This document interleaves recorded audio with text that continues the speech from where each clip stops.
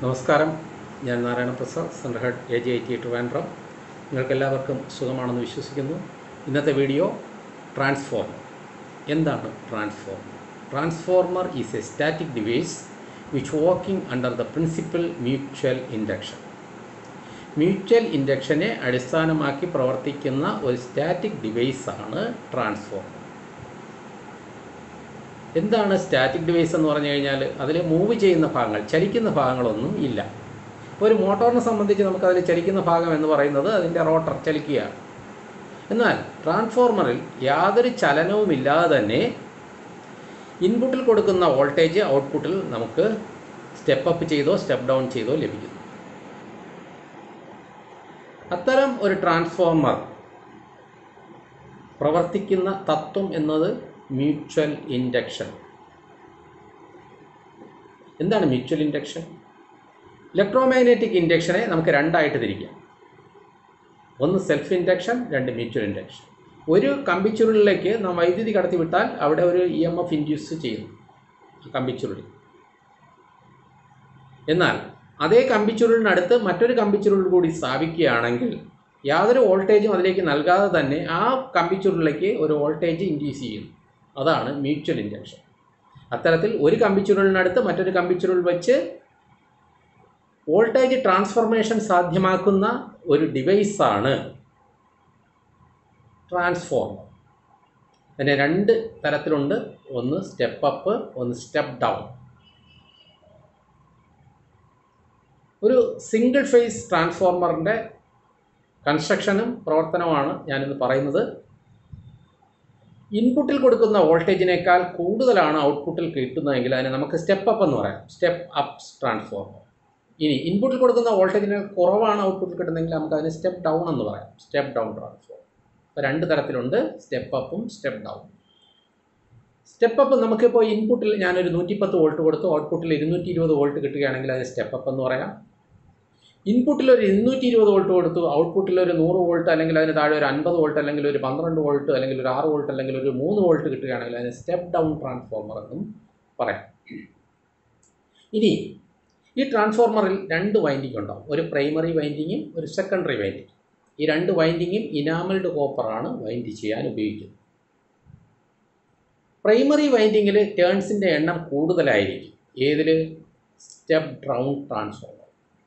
എന്നാൽ step up ട്രാൻസ്ഫോർമറിൽ പ്രൈമറിയിൽ വൈൻഡിങ്ങിൻ്റെ എണ്ണം കുറവായിരിക്കും. അപ്പോൾ ഇത്തരത്തിലൊരു ട്രാൻസ്ഫോർമറിൻ്റെ കൺസ്ട്രക്ഷൻ എങ്ങനെയാണെന്ന് നമുക്ക് നോക്കാം.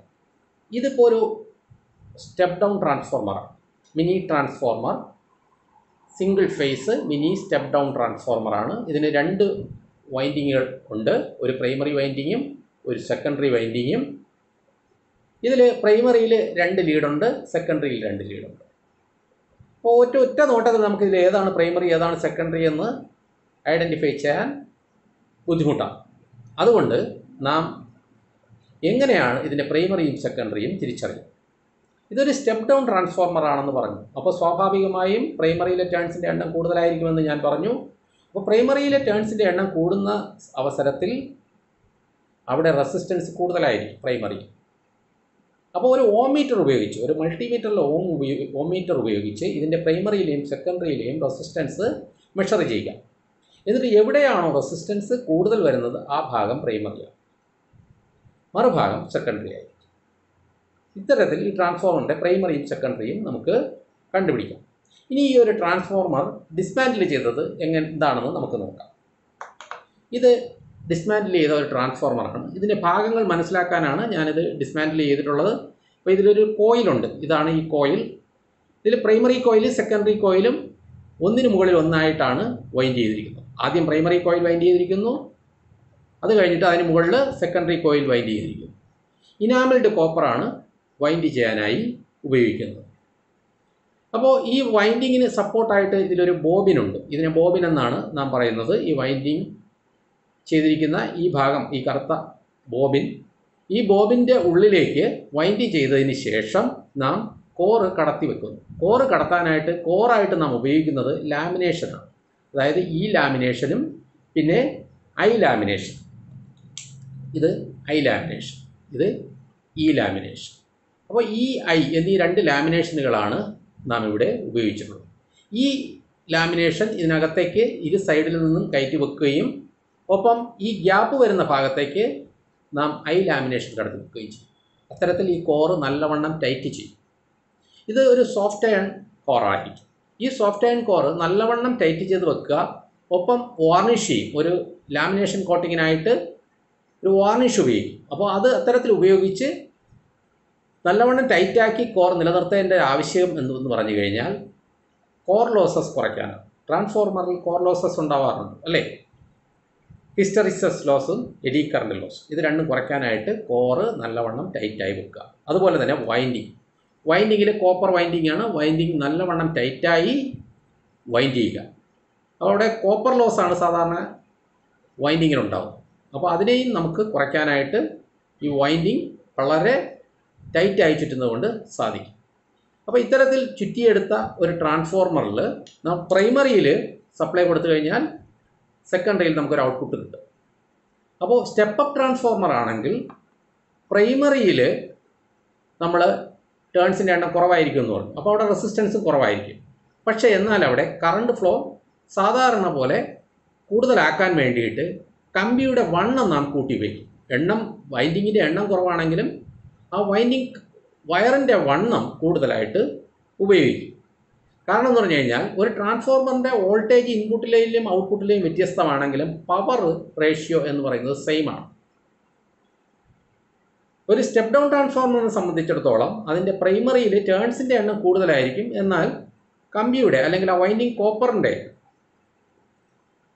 കനം വളരെ കുറവായിരിക്കും. അപ്പോൾ അത്തരത്തിൽ സെക്കൻഡറിയിലും പ്രൈമറിയിലുമുള്ള ടേൺസ് റേഷ്യോ അനുസരിച്ചാണ് നമുക്ക് വോൾട്ടേജ് ലഭിക്കുന്നത്. ഇതിനൊരു ഫോർമുല തന്നെ നമുക്കുണ്ട്. നമ്പർ ഓഫ് ടേൺസിനെയും അതേപോലെ വോൾട്ടേജിനെയും നമുക്ക് അറിയുന്നതിന് വേണ്ടി ഒരു formula VS divided by VP is equal to NS divided by NP. അപ്പോൾ അതാണ് ടേൺസ് റേഷ്യോ അല്ലെങ്കിൽ വോൾട്ടേജ് റേഷ്യോ കണ്ടുപിടിക്കാനുള്ള ഒരു ഫോർമുല. ഇത്തരത്തിലാണ് ഒരു ട്രാൻസ്ഫോർമർ നമുക്ക് ഔട്ട്പുട്ട് ലഭിക്കുന്നത്. പ്രൈമറി എപ്പോഴും എവിടെയാണോ സപ്ലൈ കൊടുക്കുന്നത് അതായിരിക്കും പ്രൈമറി. എവിടെ നിന്നാണ് ഔട്ട്പുട്ട് എടുക്കുന്നത് അതെല്ലാം സെക്കൻഡറി ആയിരിക്കും. AC ഇൻപുട്ട് കൊടുത്ത് AC ഔട്ട്പുട്ട് തന്നെയാണ് നമുക്കൊരു ട്രാൻസ്ഫോർമറിൽ ലഭിക്കുന്നത്. അപ്പോൾ ഒരു മിനി ട്രാൻസ്ഫോർമറിൻ്റെ കൺസ്ട്രക്ഷൻ എന്താണെന്നും എന്തിൻ്റെ അടിസ്ഥാനത്തിലാണ് അത് പ്രവർത്തിക്കുന്നതെന്നും നിങ്ങൾക്ക് ഏകദേശം ഒരു ധാരണ ലഭിച്ചിരിക്കുന്നു എന്ന് ഞാൻ വിശ്വസിക്കുന്നു. ഈ വീഡിയോ ഇഷ്ടപ്പെട്ടിട്ടുണ്ടെങ്കിൽ നിങ്ങൾ ചാനൽ സബ്സ്ക്രൈബ് ചെയ്യുക. തുടർന്നുള്ള വീഡിയോകൾ ലഭിക്കും. ഇന്നത്തെ വീഡിയോ ഇവിടെ അവസാനിക്കുന്നു. നന്ദി, നമസ്കാരം.